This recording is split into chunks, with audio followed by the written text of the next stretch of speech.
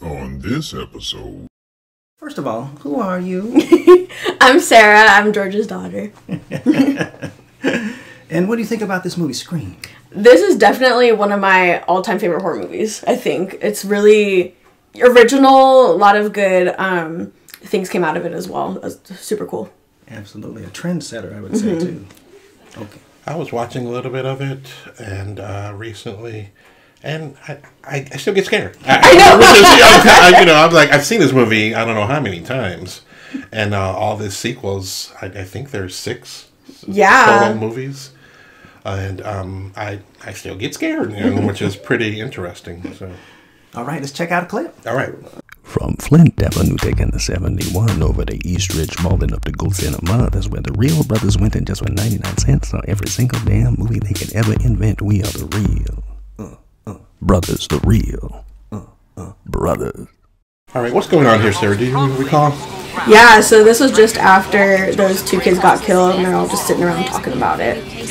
It's kind of creepy, too, because you can sort of, like, as you're watching, you think, now, maybe this person did it, or maybe this person didn't. Right, it's setting up that whole everybody's a suspect thing. Totally.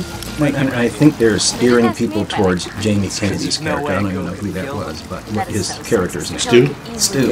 Yeah. Because he's creepy. I mean, just look at him. It feels so obvious that it's one of them that you don't even suspect both of them being it, too. Right. It's interesting to watch this a second time and you go back and you see like little hints like Skeet Ulrich trying to say, "Be cool, man." I know. That look is like, hold on. I know, knock it off. What are you talking about, it dumbass?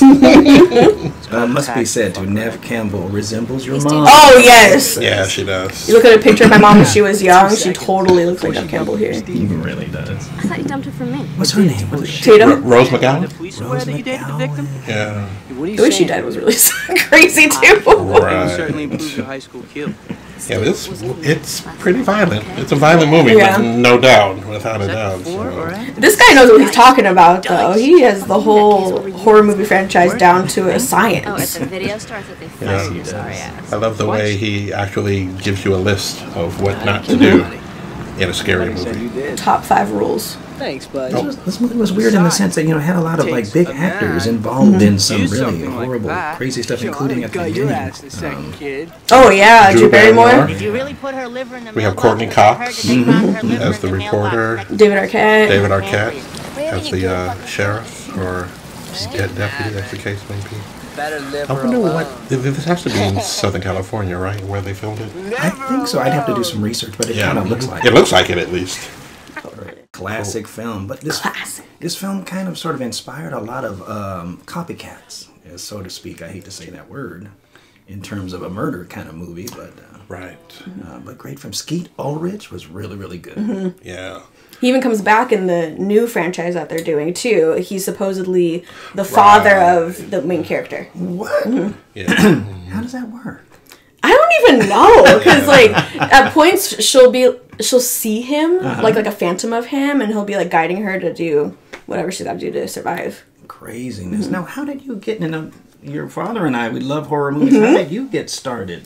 My very first horror movie I ever watched was the original Invasion of the Body Snatchers. Oh my god! So from there, I finally, before I saw that, I remember I went to Dad and I was like, Dad, I kind of want to watch a horror movie. I think it was like 12 or 13. And he's like, okay, let's watch this one. And I was like, cool, let's watch another one. So it kind of just built from there, and we watched all his favorite classic ones. Oh my goodness. If you had to pick a favorite, what do you think would be your favorite horror movie? Oh, it depends on the franchise, but Scream is definitely one that I often go back to. One that we just binge watched recently was the Paranormal Activity series. Oh my lord. Which was really good too. The found footage. That's crazy. Super scary, yeah. Do you have a favorite one? I don't know if I've ever known your guys' favorites. I would have to say, if I had to pick an all-time favorite, it would have to be the original Friday the 13th. Nice. Just because, you know, Jason. Yeah. You know, so that's one of the reasons that I like that one. But I just remember that scene that I've talked about before. George was in the theater and Aunt Barbara was in the back waiting for him, and Jason comes out of the water. Aunt Barbara goes behind the curtain hiding. It was the scariest thing. Oh, man, it was so scary. It was back in the day when jump scares weren't as Oh, prevalent in horror movies. Absolutely. I know your scariest horror movie. I don't know your favorite horror movie. My scariest is Exorcist. Friday the 13th is second.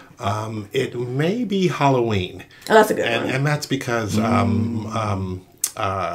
October 31st is a special day for me. So my birthday. And and that's a classic. Even critics liked that movie, which is odd because it wasn't so much a slasher, right? But and it wasn't bloody, but it was just scary and good, and the music was superb. That guy never dies too. Well, my God. Well, the coolest thing about George and I, we love movies. It's our life. It's kind of really cool knowing that you are carrying on that tradition of loving movies, and so look forward to many more movies with the bear. Yes.